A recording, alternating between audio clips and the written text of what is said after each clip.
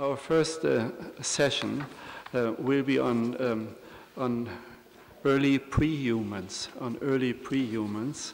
and our first speaker in that session is Michel Brunet, and you will have half an hour for your presentation. You have the floor, please.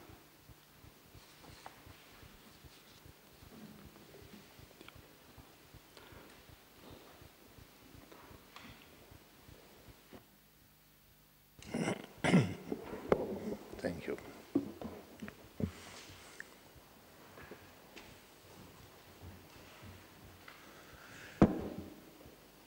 Good morning, everybody. Thanks a lot for your kind invitation. Of course, I'm here for the first time, but I enjoy really to be here. So I'm going to speak about what we are doing with my team in Central Africa. I'm working there a long time ago. I began in '85. So it's not a lot, but it's already something. Working first in Cameroon and then in Chad. Today I'm going to speak about Chad, and as you see in the booklet, about Toumai.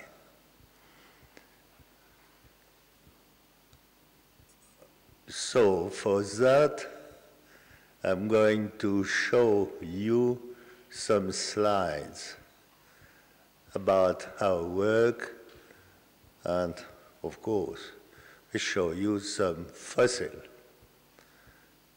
But if you look at the title, you have, of course, you have Toumai, which is for this time the earliest known member of our family, of the human family, 7 million years old. The second sentence is, we are all African. Of course, the oldest member of our family are all African, at least for the moment.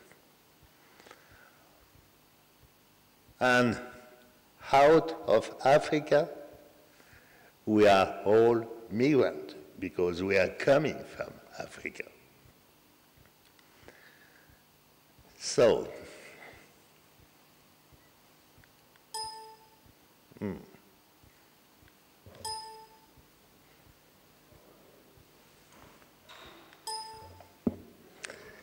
technology. It's okay?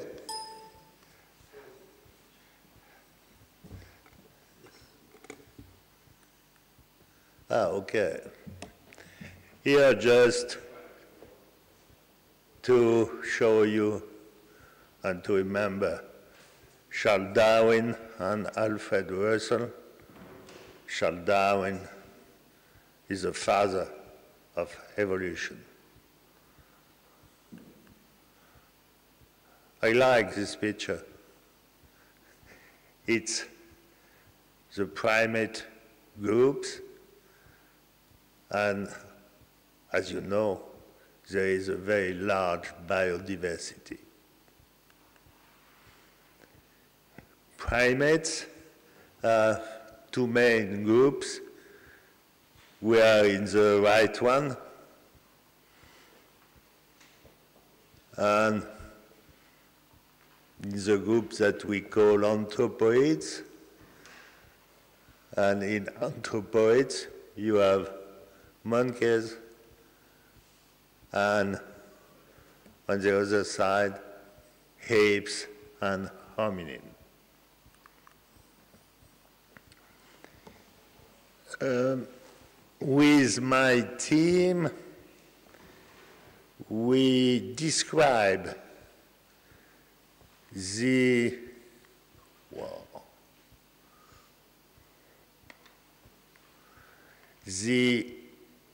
earliest anthropoid known in Africa. A long time, the earliest one were in Fayum in Egypt, and now 1, 2, 3 on the slides are known from South Libya, around 40 millions. They are the earliest anthropoid for the time known in Africa. Wow.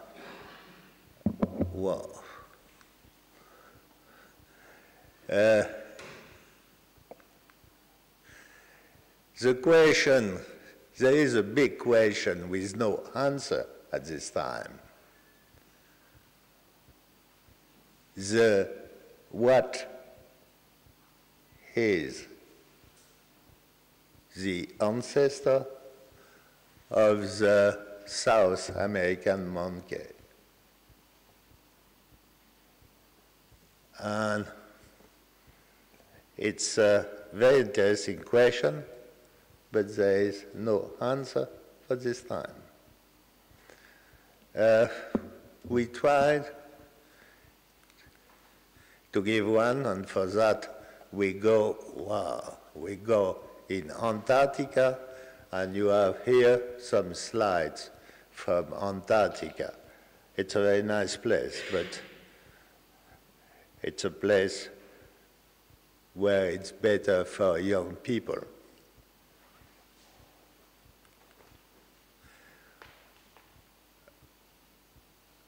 Here is, on the left side, is molecular phylogeny proposed by Saich and Wilson.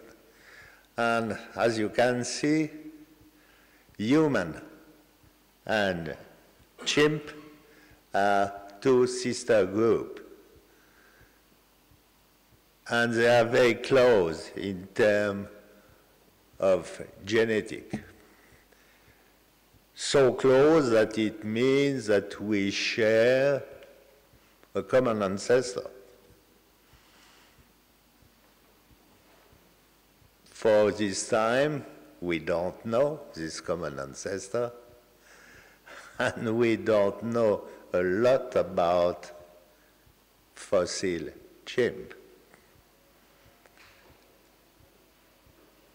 On the right side, just to show you that very often there is several species at the same time of hominin. And as you know, there is another one coming yesterday or the day before. A very small one, but very important.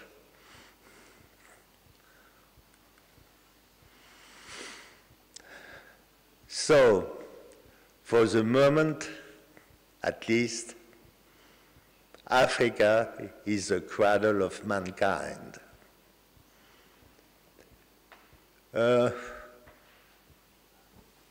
I chose 4 cornerstone. Maybe you have not this one, you have not the same, but of course the first one is town child from South Africa. The second one is Lucy from Ethiopia. Town child is 2.5 million years old. Lucy is 3.2 million years old. Then I chose Australopithecus barrel-ghazali, nicknamed Abel, coming from Chad. It means west of the Rift Valley. It means also that it is the first Australopithecus known west of the Rift. And then, to my, always in Chad, but for this time, it's important I say for this time, because I'm sure an earliest one is coming, surely. Tumai is 7 million years old. No. We are working there in Mega Lake Chad Basin. It's a very small basin, 2.5 million square kilometers. So it's quite easy. In this basin, we are looking for teeth which are 1 centimeter long. So it's not difficult.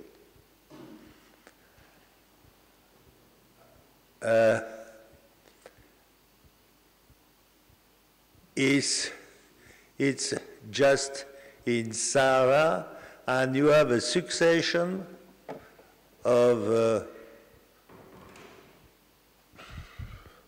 Aeolian facies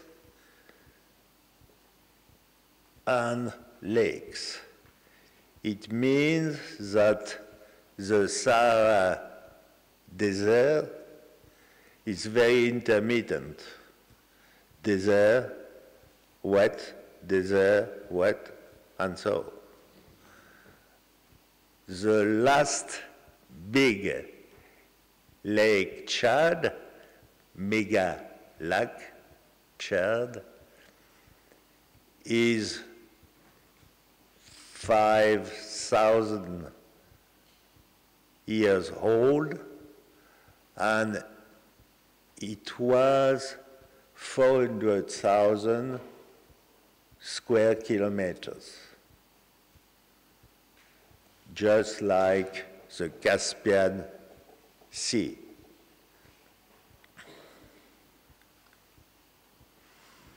Here you have a picture of the Abel lower jaw.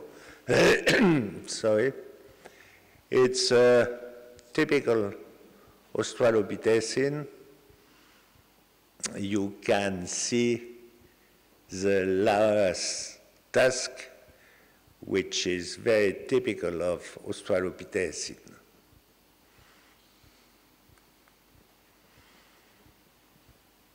Abel is 3.5 million years old. And as you can see, it's very well preserved. Look at the scanner. They are just like the scanner you can have with your teeth. On the right side,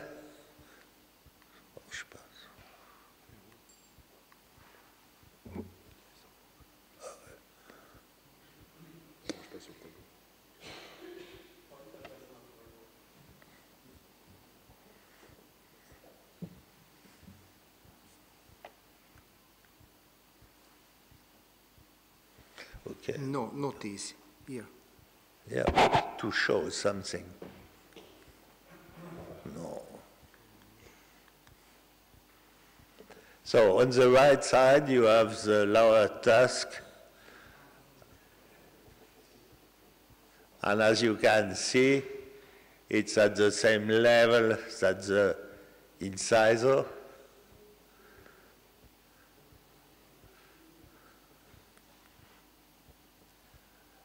And which is interesting is All the blue points in South Africa and in East Africa are points, are sites with Australopithecine.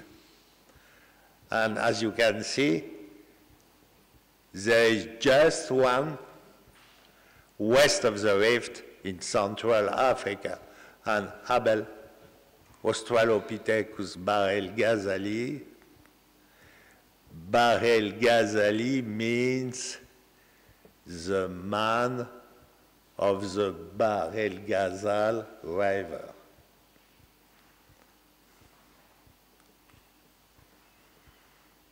Tumai is a cranium coming from this nice desert, Joab Desert. It's well preserved.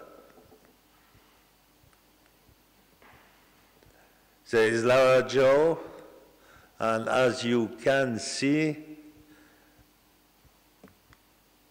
Tumai on the cranium is a big brow ridge, which means that it is a male.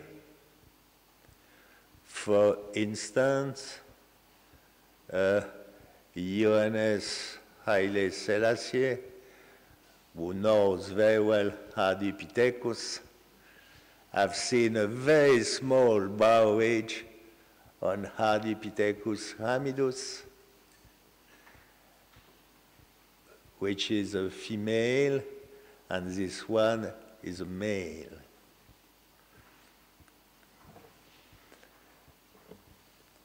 The lower tusk is very small too, but you can see this lower tusk with a small crown has a very long root, very, very long.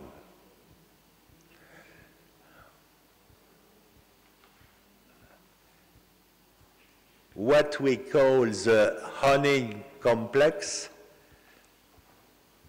Honing complex is a complex between upper tusk and lower P3. This complex in hominin is not Honing. It is Honing complex in apes. And here it's typically hominin.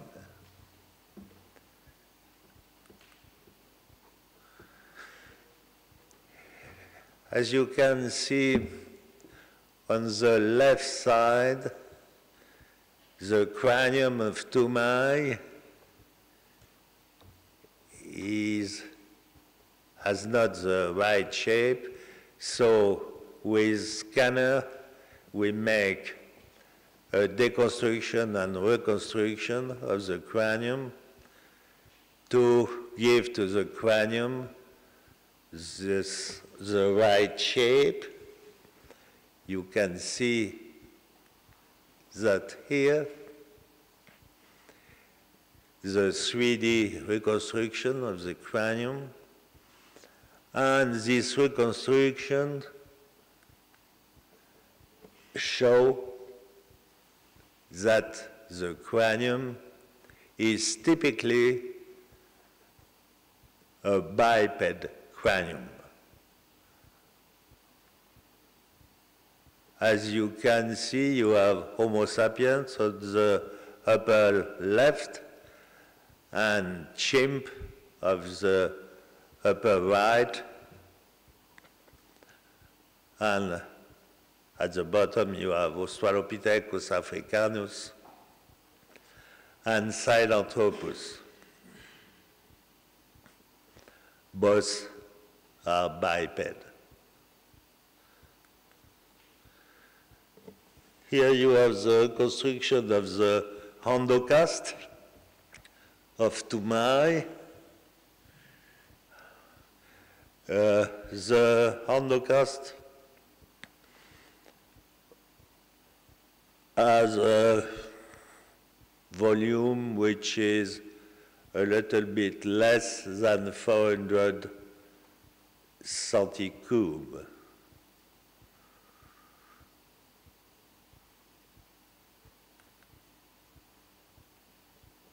Now, the reconstruction of the face, of the cranium,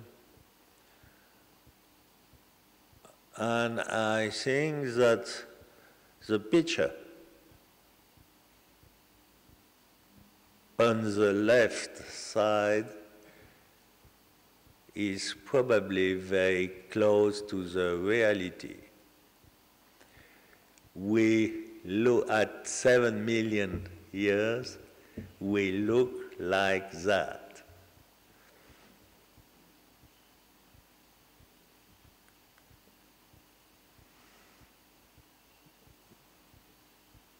In what landscape? At this time, with what we know, we have a big, large fauna associated with Toumai. At this time, we know about 100 species, which is a lot. And 100 species without rodents. With the rodents, it means that probably we shall have 120 or 130 about.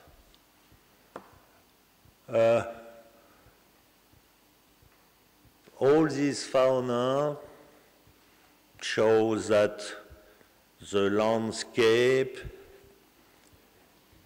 is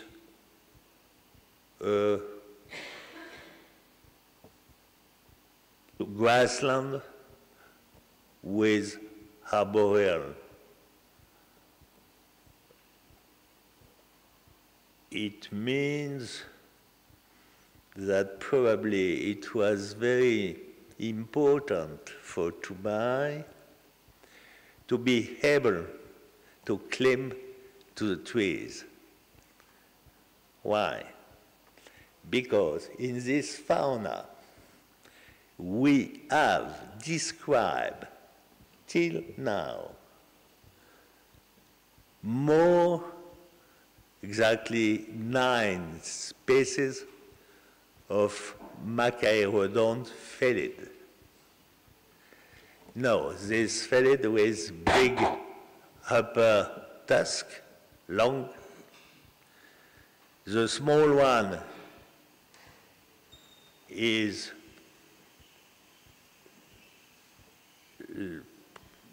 has a size like lynx, but the biggest one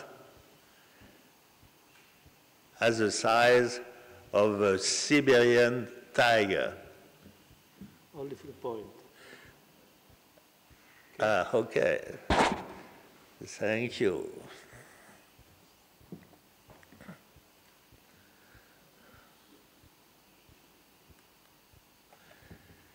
So now, the same, you have always the blue point for Australopithecine. Okay. In South Africa and East Africa. And you have 3 red points. These 3 red points want to show you these 3 oldest hominin known for the moment. One in Central Africa, 7 million years old. 2 in East Africa. 1 in Ethiopia. and one in Kenya.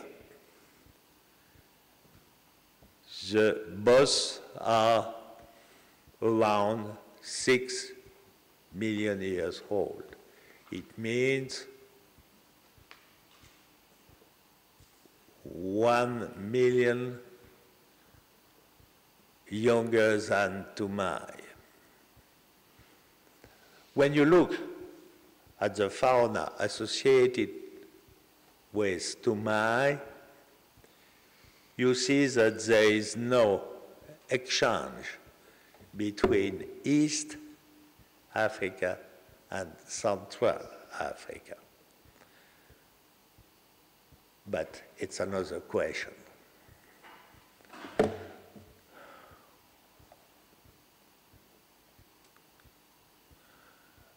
Of course, all these results have been published in peer international review.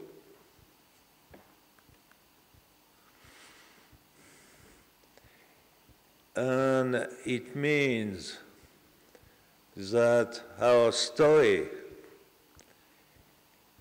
is not a lineage, but the best image is like a tree with a lot of branches, a lot. And nature described yesterday or the day before, I don't remember, a new branch. So it's not finished, it's just the beginning of something. And as you can see, for the moment, we are alone during the last 30,000 years. So it's a general picture of all our family from 7 to now.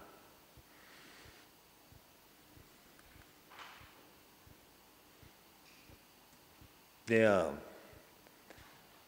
you see, just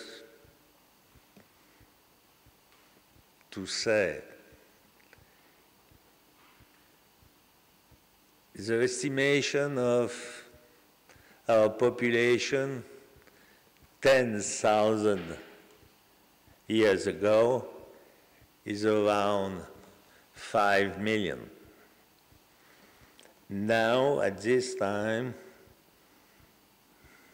we are going to bet to be 8 billion, not till now, but almost 8 billion.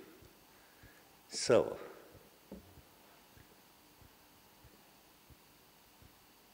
it's a big question, as you know. Of course, my team, it's a lot of colleagues from at least 10 countries, about not far from 100 peoples. Of course, and I'm not telling you that when we are going in the desert, we are going with 100 people. We have not enough money. And in desert, it's necessary to have good logistics. And to have good logistics, you need a lot of money, a lot. And at this time, I don't know in Italy, but in France, it's not so easy to get money to try to get some old bones. Even if these bones are speaking about our story. It's a pity, but it's like that. But it's another story. Thanks for all, and if you have questions, I can try to answer. Thank you.